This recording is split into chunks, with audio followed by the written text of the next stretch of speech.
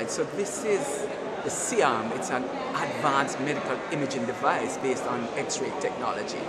All right, it derives its name just from the shape of, there's an arm where you have the source of the radiation and detection of the radiation. Now this machine is like a portable X-ray machine and much more, so you're able to do real live imaging as well as static imaging.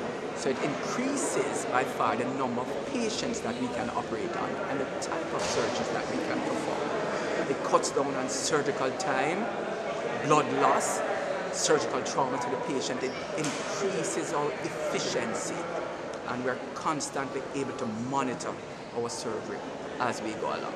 And at the end of surgery, we're able to take a photograph, print it, and have the patient's images in the docket and able to get the patients home quickly. So lots of patients benefit, significant benefit from this machine.